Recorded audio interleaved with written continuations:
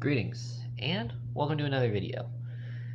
And as usual in this series, I'm going to give you how I would go about surviving in a popular zombie movie. Well, not exactly popular given the last one I covered, but today I'm going to be talking about one of the biggest zombie movies in the world right now, Train to Busan, a Korean zombie movie which is quite popular. Not entirely sure why it's so popular, yet it's honestly a good movie. I didn't care much for the ending, but I would recommend it. Now, this one, it's an interesting one. You have plenty of that subject to talk about for the zombies, and despite it being negating most of my gear possibilities, I will say that I have a pretty interesting way of beating this movie. Now, before I get into this movie, of course, I would like to give a spoiler warning, but I would also like to say, today, I have a sponsor. Now, the video is being sponsored by my business, The Backyard Armory. Our motto is fighting for a better apocalypse tomorrow. We carry right now, we're only carrying weapons and armor, but we're working on expanding to various survival stuff. Currently, I'm working on making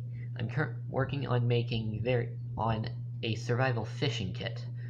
Which is compact and will fit into any kit, or even your pocket for that matter. And it has everything you need for a fishing kit, for your survival kit, or it can even be just an add-on to your normal tackle box. And of course, we're working on waterproof containers, and various other things. And for a limited time, when you go to place your order, let the person you're buying, or you order by messaging, they paid through the page, but for a limited time, if you use the code RANDOMAN, you will get 10% off of your first order, as long as it's an acceptable thing for the 10%. You'll understand later. And well, that's about it. So make sure to check that out, link in the description. But let's get into Train to Busan, starting with the zombies. Now, Train to Busan zombies are an interesting one. They're strong, fast, resilient. The virus travels fast, despite only being through bites. And when I say fast, I'm not talking about World War Z fast, where it always happens in about 10 seconds. But I'm talking about fast similar to 28 weeks later. It can be anywhere from a couple seconds to maybe even a few minutes. It honestly is inconsistent, and the first girl, honestly, I have no idea why it took her so long to turn. And I don't even know how long it took her to turn. They never showed her get bit. And don't say in the comments about how she tied off her leg. Believe me, that's not going to work at any situation. Now, with that in mind, the zombies do have two main weaknesses. First off, they can be killed without headshots. In the movie, we saw one guy repeatedly snap zombies' necks and kill them. Also, I think in one scene he threw a zombie onto the ceiling. But I might be mistaking it was some movie from some Hong Kong movie. I honestly can't remember. But I will say this: it is pretty hard to break necks if you're not that strong. It takes at least 3,000 newtons of force to break a person's neck. And the neck is pretty close to the mouth, so you might have to deal with that. And their zombies' biggest weakness is they only really use two senses: their sight and their hearing. As long as they can see you, they will be hostile. But if they can't see you, then they go completely docile. And they hear things, can alert their attention, but they aren't hostile until they see you. Oh, and that's it. Really, that's all there is to these zombies. They're strong, fast, resilient, all that stuff, but they can be killed without headshots. They're sensitive, as they rely on seeing you. Honestly, not entirely sure how these zombies took over the South Korean government. Well, not really the government, but South Korea as a whole. Now, that's really about it for the zombies. So let's move on to what gear I'm going to have. Now, for the last few movies, I've talked about all sorts of gear I could use for it. Zombieland, I went over a good portion of my weapons collection, talking about what I would carry with me. Brain Dead, I talked about all my gear for containing and disposing of zombies. But as with my last movie, Cooties, this takes place in an area where I can't carry a lot of stuff with me. Cooties was in a school. Train to Busan, well, it takes place on a train in South Korea. And I'm not entirely sure about the laws in South Korea. But I will say this. There are some things that I do know I will have with me.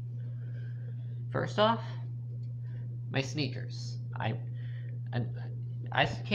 not really allowed to wear my work boots anymore, so sneakers are all I really wear. And my bomber jacket. This thing is bite proof. I'm not gonna bite it to show you. I did that in my last three videos on the subject. But yeah, that's not all. I also got my work gloves. I carry these with me everywhere. Keep the leather side on the outside. These things are the very reason I have 10 fingers still.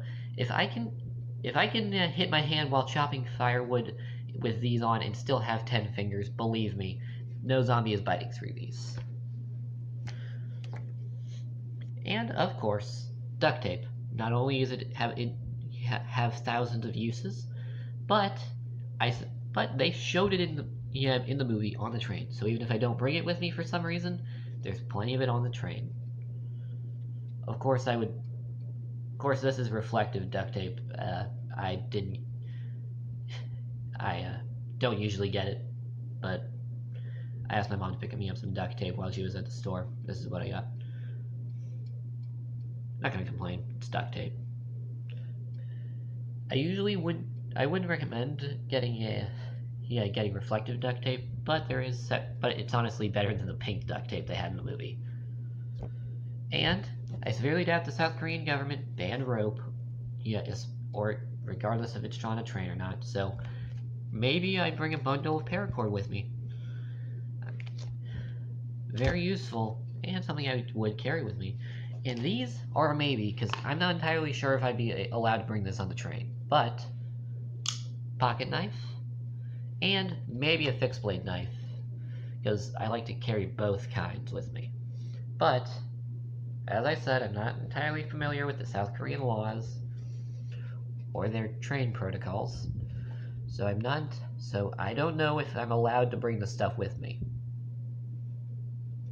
But if I am, these are invaluable. Not only are they weapons, but I can use them to make weapons. Now, what would I use this stuff for? Well, let's look at it. I can tuck my pant legs into my shoes to negate all open skin on my lower body. This, as I stated, is bite proof, and it covers my entire torso and arms. These, I don't think I need to explain why I'd be wearing these gloves. Duct tape, just cover up any exposed skin with a few layers, or I can make some more of my duct tape armor. Backyard Armory, link in the description. And I already told you what I'd be using the knives for if I'm allowed to carry them. Now that's all I can really say I'd definitely be carrying with me. I might carry a flashlight, but I severely doubt that would be much use. Except maybe blinding a zombie by shining the light in their eyes. And I honestly don't know if I'd have a flashlight, be bringing a flashlight with me. But I will say this: that's pretty close to the gear I'd have with me. Of course, there is also the fact of what I would normally be wearing, maybe jeans, all that stuff. But that's pretty much it. And as for my plan for dealing with the zombies, don't. I'm on a train filled with other people. They all have cell phones. There's intercoms to talk to the conductor. My plan? Stop the train. Leave the cars. Gather everyone from all the cars. Go into the cars that don't have zombies with them. And then go to the stations that go to wherever we're trying to get to. It's honestly the best way to handle the movie. The way they did it in the movie was going through each and every car, clearing them out, and then going to the next, trying to save people. At least that is how it was close to the end. But, regardless, this is a better option because it doesn't involve facing the zombies. The best way to win a fight is to not have to fight at all. And since most of these people don't have weapons, it's a good idea to cut fighting to a minimum because the zombies can bite, even without weapons. Honestly, this is a pretty beatable movie if you think carefully. But as for I'd go about it, in the way that the movie went, well, at the start of it, believe me, if I see a random lady jump on a guy's back and bite part of his neck out, my first thought is going to be either, this girl's crazy, I'm going to the next car, or, yep, zombies, next car. So I'm getting out of there regardless. And I'm closing that door and locking it. I don't care how many people, even if there are a few people left in the car, they're probably dead anyway. I'm not going to risk dying just to save a few random people. And, of course, I think I would start my plan from there. But there are going to be a few cars with zombies. All that stuff. Honestly, I think that this movie is pretty easy to beat. Of course, there is, of course, I actually would come up with an idea like covering up every part of me or hiding under blankets to make sure that the zombies couldn't see me, and then maybe trying to go through the room. But before I did this, I would test it using the glass doors, because I'm not going to risk anything. And even if I did try doing this, you best bet I'm covering myself head to toe in duct tape. Honestly, this is probably the easiest movie I've covered in this series about how to, in my plan to survive.